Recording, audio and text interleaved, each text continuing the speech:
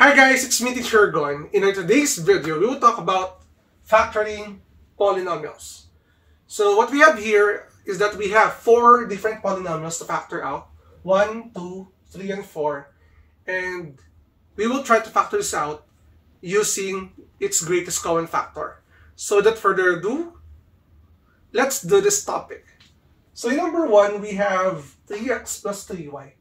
So basically guys, when you say factoring or factoring a polynomial, it is the reverse part or reverse process of multiplying polynomials. Because we will try to extract its common factor so that we can express or we can expand the given polynomial. So what we have here is 3x plus 3y. So basically guys, ang ginagawa ko dito when I am trying to factor out polynomials, iniisip ko muna what is common between the two terms. Kailangan kasi meron silang common. Here, ang kailangan nyo itignan dito is ano ba yung common between the coefficients. We have here the numbers. Here are the numbers. These are the numbers.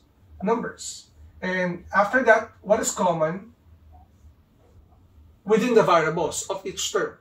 We have here the variable x and the variable y.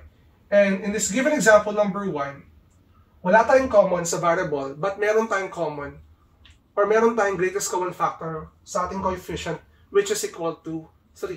So what we need to do now is to put here the variable 3, and we will try to think how to divide this polynomial for us to get the other factor. Tandaan nyo guys yung 3 natin is the greatest common factor. Again, the 3 is the greatest common factor, while we need to find the other factor here. So paano natin hahanap yung other factor? Para mahanap natin other factor, we need to divide the two terms here. So we will divide this by 3 and divide this by the 3. Again, this 3 is your greatest common factor. So 3x divided by 3 is simply x. Then 3y divided by 3 is simply plus y. Meaning guys, the greatest or the factor of 3x plus 3y is simply 3 times x plus y. That's it for item number 1. Now let's move on with item number 2. In number 2, we have 5x plus 20y. Now, if you will observe the given numbers, for the coefficient 5 and 20, definitely their greatest common factor is 5. As for the variable in each term, titignan nyo mabuti kung mayroon bang common sa bawat term. Since ito ay x at y, walang common sa kanila.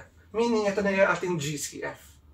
So, we will try to use a parenthesis and divide each term by your GCF, 5. So, what we have here is 5x divided by 5, which is simply equal to x. Then, 20 divided by 5 is plus 4. And then we have the variable y. Meaning, guys, this is now the factored form of item number 2. So, I hope, guys, na sa first and second example pa lang natin, nakuha nyo na yung way or ways on how to factor out a given polynomial. So, let's move on with item number 3. In number 3, don't be confused, guys, because there's a lot of exponents here. We have x cubed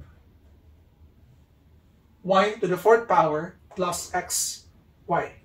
Now, ang technique dito, since wala naman silang coefficient or numbers, ang kailangan mo lang dito intindihin is yung variables. For the variables, tignan mo, di ba parehas sila may common na x and y.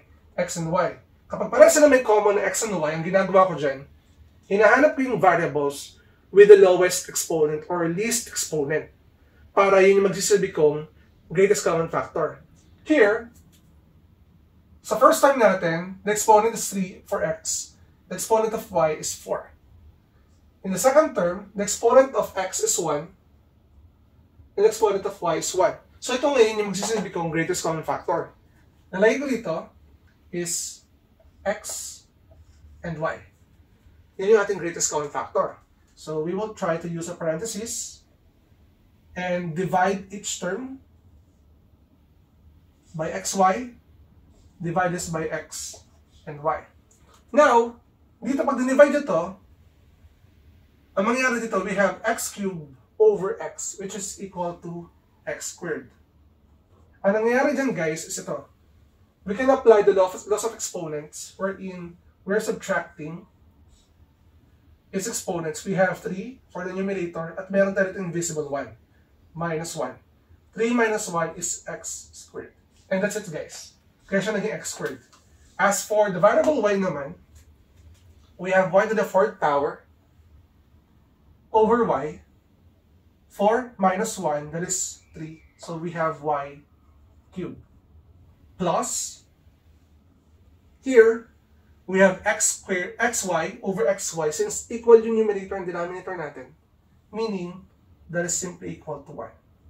Therefore, the factors of number 3 is simply xy times x squared, y cubed plus 1. That's it, guys. Let's have item number 4. For number 4, we have 3 terms. Now, what will happen? We have coefficients. We also have the variables. Same thing, kailangan natin pagsama-samahin yung knowledge natin from number 1, 2, and 3. For the numbers or the coefficients, we have 2, negative 8, 24. And obviously, their GCF is equal to 2. Lagyan natin dito 2. Okay? Kasi what about the variables? Observe muna yung variable x. For the first term, you have x cubed.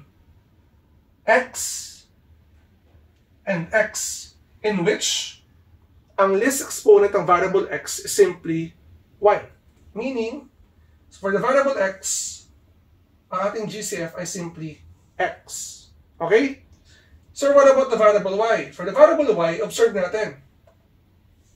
Okay? We have here y squared, and y. Meaning, yung ating GCF for the variable y is simply y. So what will happen is that we will divide each term by the GCF 2xy, and also this term by 2xy, and also this term by 2xy. So gawin natin, 2 divided by 3 is 1. Okay na yan. X cubed over x is x squared. Then y over y is y. Meaning, pag divide natin itong term na to, the answer is simply x squared. Next, negative 8 divided by 2 is negative 4. Yung x natin makakancel na yan guys automatically. Then yung ating y squared over y is simply y. So ito yung sa ating second term. For the third term, 24 divided by 12 is simply positive 12 or 12. Yung x sa y natin is mawawala na. Ibig sabihin guys, these are the factors. So I hope guys you learned something from this video on how to factor polynomial using its greatest common factor. So if you're new to my channel, don't forget to like and subscribe at i-hit na rin yung bell button for you to be updated sa ating latest uploads. Again, it's me, Teacher Gon. Maraming salamat.